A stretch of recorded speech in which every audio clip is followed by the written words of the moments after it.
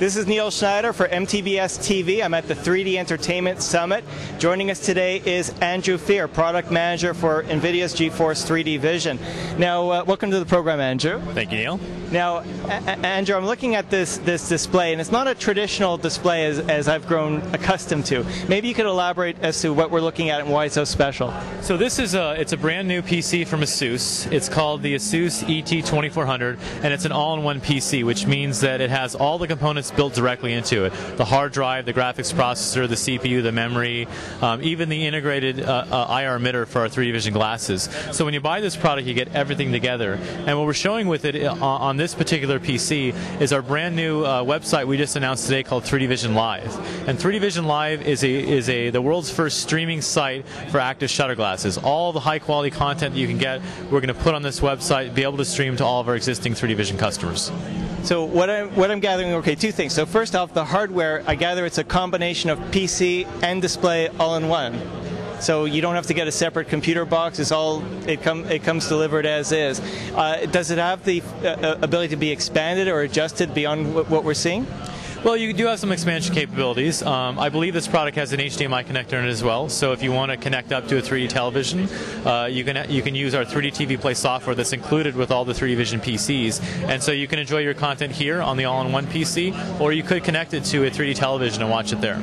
Excellent. And you mentioned 3D Live as well, which I take it is a major milestone for Nvidia to have some content on the internet. Can you elaborate as to what types of 3D content we're going to see online through your offering? Sure. We announced it today as a beta, actually, for all of our customers to go try, and we're definitely soliciting feedback. So if anyone is watching this video and wants to go try it, be our guest, post comments on our forums, post it wherever you want, send it to us. We're going to read it, try to make it better.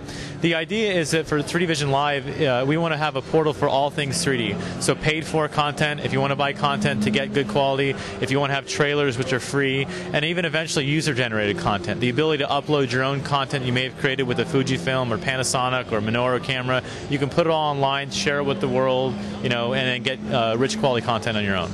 Do you see this competitive or comparable to something like YouTube? Well, it's comparable to YouTube. The problem today is that the existing flash architecture doesn't support active shutter glasses for 3D.